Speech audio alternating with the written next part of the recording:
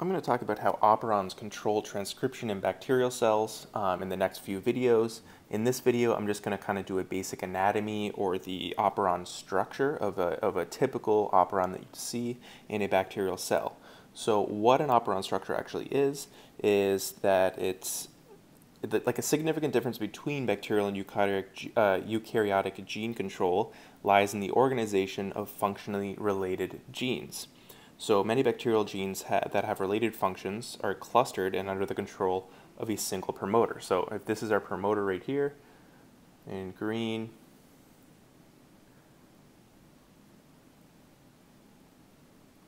and then we have these three genes right here, 1, 2, 3, that are all under control of this single promoter. So these genes are often transcribed together into a single mRNA, and then a group of bacterial structural genes that are transcribed together along with their promoter and any additional sequences that control the transcription is called this operon. So the operon regulates the expression of structural genes by controlling the transcription, which in bacteria is usually the most important level of gene regulation. So right here I've drawn a basic operon structure. So right here we have the promoter, and then you'd actually have a little bit of overlap between the promoter. So let's just draw right here. If we have in green a little bit of overlap between the promoter and what's called the operator right here. So right there is the operator. So I'll explain what the operator is in a second, but I'll label it for you here. Operator. And then here you have your structural genes, so gene 1, 2, and 3, which get transcribed into these mRNA. So this is mRNA here. And then each one of these gets translated into a separate enzyme.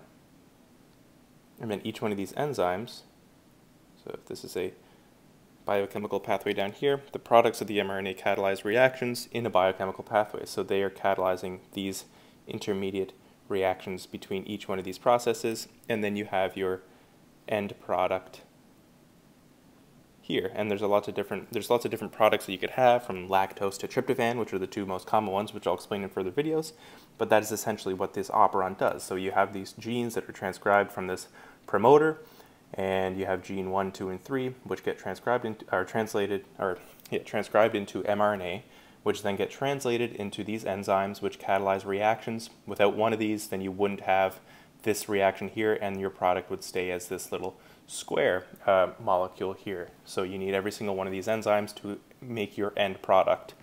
So what I've drawn right here is the repressor protein. So a separate regulator gene with its own promoter encodes a regulatory protein. So it could either be a regulatory or repressible or activator enzyme. So let's pretend that this is a repressor enzyme. So right here you have your promoter right here, and then right here you have your regulator. So this is just what gets transcribed. You have transcription into mRNA, and then this gets translated into this protein.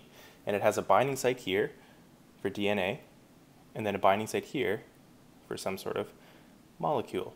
So what this will do is it'll actually come in, and let's pretend that this is what's called a repressible operator. So some molecule will bind to this section right here, and that's telling this repressor to bind to the operator. So what this does is it stops transcription. So if this thing is bound right here, like this, then if we have, let's do this in pink, if you have a RNA polymerase come in to start transcription, it will not be able to bind because this repressor enzyme will be blocking the transcription site, right? So this promoter, or actually I kind of drew this wrong here. This repressor enzyme should be kind of blocking the promoter too.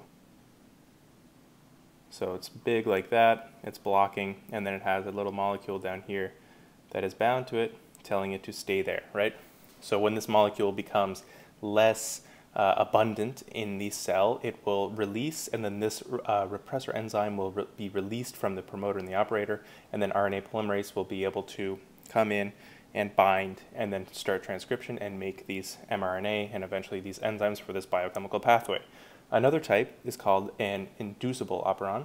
So that means that this repressor is always bound to this promoter and operator.